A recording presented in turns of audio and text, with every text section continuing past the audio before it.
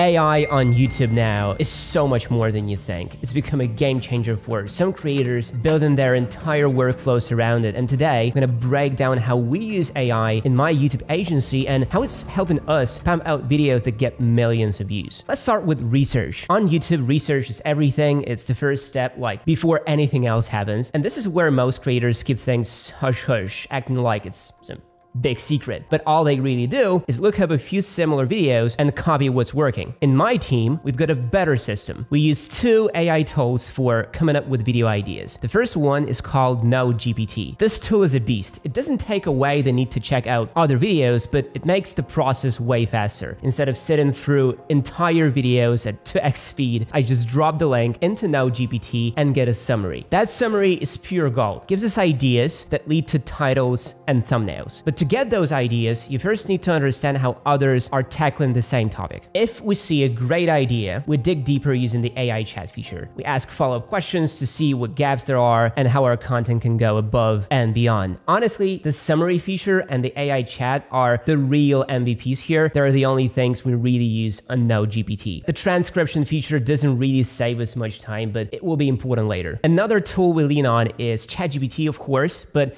not just in the usual way. Most people use it to brainstorm ideas, right? Also use it to dig deep into competitor analysis. After wrapping up research with GPT, we take those transcripts and upload them to ChatGPT. We ask it to look for patterns in structure, storytelling hooks, and the kind of info they're dropping. Armed with this, we can ask ChatGPT to highlight areas where we could amp up our videos for more engagement. Depending on what the analysis shows, it might suggest making the video longer to cover missed points, or it will flag errors and proofread content. Bottom line, after this process, we have a clear roadmap for improvement. For example, ChatGPT helped us nail the perfect length and structure for cooking videos on the Healthy and Fast channel, and that's just one of many channels we manage. Now, some of you might be thinking, why not just do this all manually? Well, human creativity is awesome, but it has its limits. It's easy to get stuck in your own ideas. With ChatGPT, you can always start fresh. Just open a new chat, drop a new prompt, and boom, an endless stream of ideas. You just need to sift through them. Take thumbnails, for instance. We design all our thumbnails manually, but during research, we also upload competitors' thumbnails into ChatGPT. We ask it to pick out patterns and elements that make people click. And let me tell you, some of the suggestions are quite inventive. Stuff we wouldn't have thought of, but they work. We saw that with our ChatGPT guide video. Sure, the thumbnail and title might look like everyone else's, but the tiny tweaks ChatGPT suggested helped us catch way more attention, and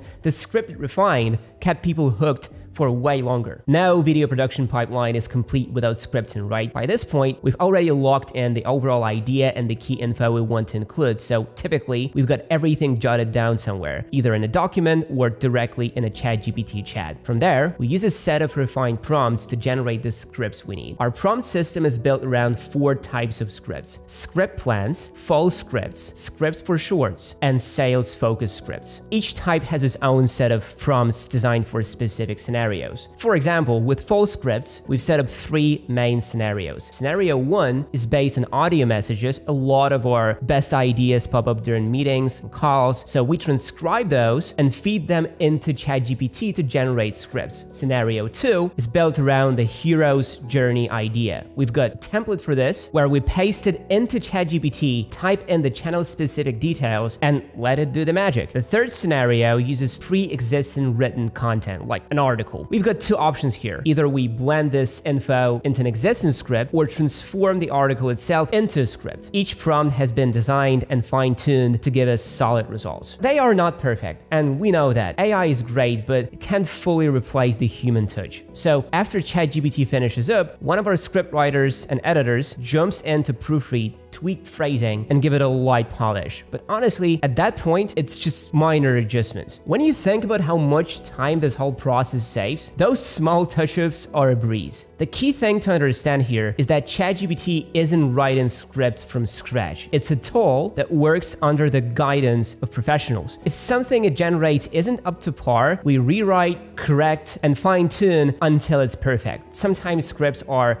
entirely human written, and AI just steps in for polishing, making them smoother and easier to narrate. So what you're hearing is still very much human driven, but enhanced with a bit of AI magic. Once the script is ready and the story is set, we move on to thumbnails, and AI plays a big role here too. Remember how we used ChatGPT to analyze thumbnails earlier? All that analysis gets input back into ChatGPT to generate a rough draft of our thumbnail. We have a detailed prompt system for this where we describe the thumbnail step by step. The AI generated thumbnail gives us a blueprint, which then goes to a human designer who brings it to life. But even our designers get an AI boost. We often need fresh backgrounds for thumbnails, and instead of sourcing them manually, we generate them using Krea AI. And designers sketch the basic layout with brushes, and AI fills in the details. The results are pretty solid, especially after some color grading and a touch of blur. Another essential tool in our arsenal is an upscaler like Remini or Magnific. Our designers have the freedom to choose, but the idea is simple. Sometimes there's no time for high quality stills, so we have to work with screenshots from videos, and even if the video is in 4K, the quality can be rough for thumbnails. The same goes for logos or background elements that need a quality bump. That's where upscalers like Remini and Magnific come in. Magnific is especially great for upscaling images of people, keeping all the facial details intact, while Remini works best for logos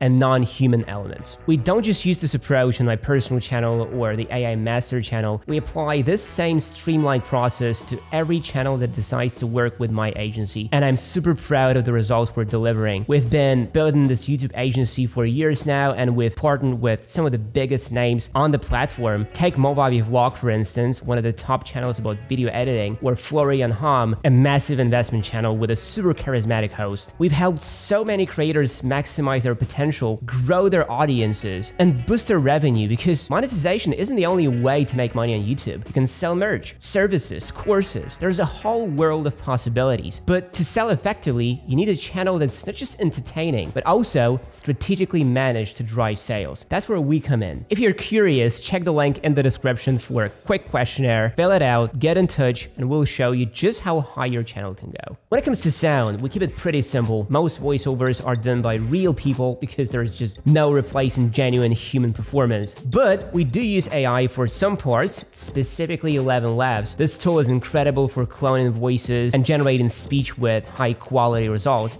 but we only use it in specific cases. For example, if we notice an issue like a click in sound or a siren during editing and can't re-record, we'll just generate that sentence with AI and swap it in. Another time we use it is for quotes. Any quote always sounds better when it's read by someone other than the host. It gives the video a more dynamic feel. You get the idea? Video editing is still very much a hands-on process. AI's role here is mostly for automating smaller tasks like generating subtitles for shorts. CapCut is our go-to for that. And when it comes to B-rolls, yeah, we could just use stock footage, but people are so familiar with those clips now that they just kill retention. So instead, we generate AI videos using tools like Runway ML or Hyper. Even if these AI-generated B-rolls come out looking a little quirky, they are way more engaging than the same old stuck stuff. You can even play it off as a fun element, and it works. To take things up a notch, we sometimes create our own background music and sound effects using Filmora. I actually made a whole video on this where I break down how you can do the same. So here's the takeaway.